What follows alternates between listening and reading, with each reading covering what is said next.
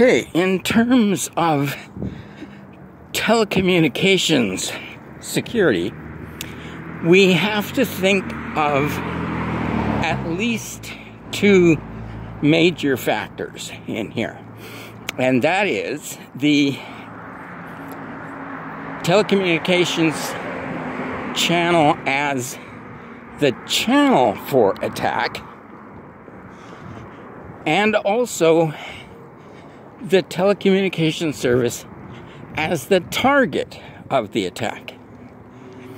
Now, the first is fairly easy. With everybody using the internet these days, everybody lives next door to every hacker in the world.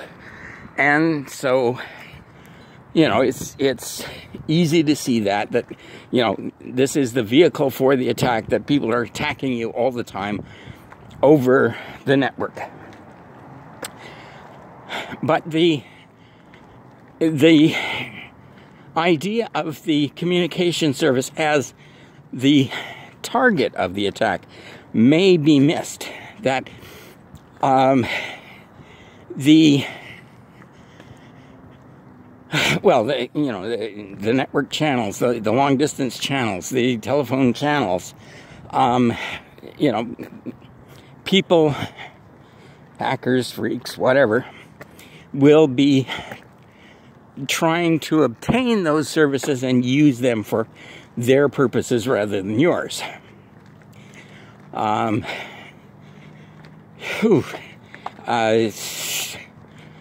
a while, and as far as I know, it may still be, the pedophiles, child porn, etc., people used voicemail. They would break into voicemail systems, corporate voicemail systems, and they would use that as a communications channel. That they would leave instructions as a voicemail, and then other people would know how to access that particular voicemail account, and would relay information that way, because they wanted anonymous channels. They didn't want to have links set up between themselves by calling each other, and this way the communications was broken by a third party, and so it was harder to determine what the networks were. It could be voicemail, it could be email, it could be your web server, just all manner of things. Even, the fact that, you can form a botnet. If you're a large corporation with 5,000 employees, that's 5,000 potential PCs that can be formed into a botnet.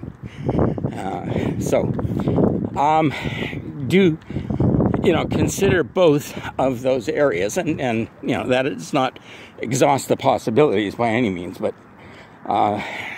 consider it in the same way that we no longer just worry about confidentiality in information security. We have to think about integrity and availability as well. So now the Bastion model is particularly illustrated here in telecommunications. There's Bastion servers and that sort of thing that we talk about. So I suppose it's time to make the point once again: the Bastion model does not work. Not in the modern environment. It is no longer just, the bad guys are on the outside and we're on the inside, and as long as we keep that boundary there, we're okay. For one thing, as previously noted, it is impossible to draw the boundary anymore. The security perimeter is so lumpy these days, such a jagged line, that it's pretty much useless in terms of being used as a defining term in implementing security. We have to have all kinds of protections these days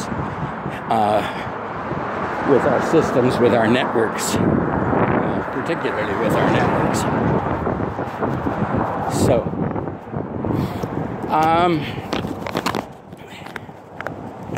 and what else have we got here?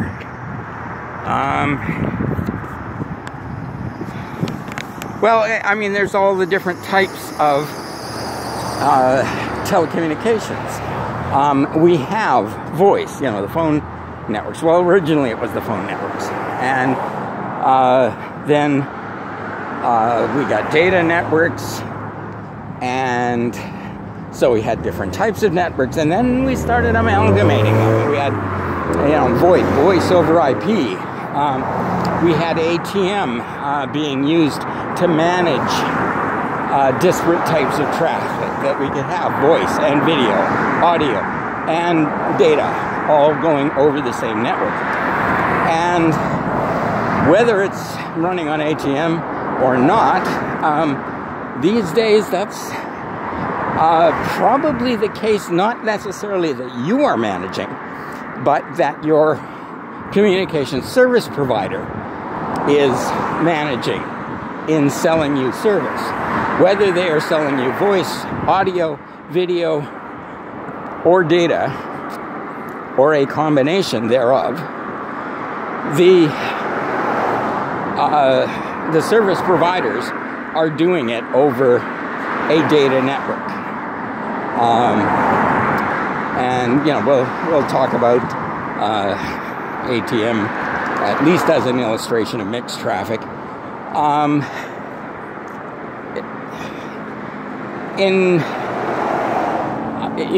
When it was popular a few years back, about 15 years ago, a lot of people were pushing the idea that a company would manage all of its own network, that they would manage ATM networks, that they would provide their own data, voice, what have you.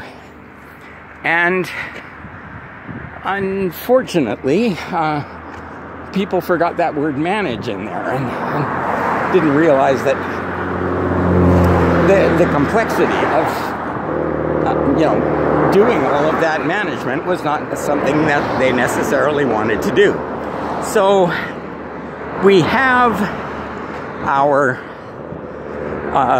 systems now running in that way, but you don't necessarily see it. You contract services from the provider, and the provider provides them. But, for example, it is unlikely that you will be able to get a landline phone anymore. I mean, not that they won't sell you a home phone, they will. But it's no longer, dedicated twisted pair back to a switch. It's being managed over a network which is carrying probably your TV and your internet, as well as the home phone. And so where having a landline used to be sort of a fallback point of resiliency in terms of ensuring that when your data network went down, you still had some form of communication. That's no longer the case. Most of the time, if you do have a twisted pair landline, don't let the phone company take it away.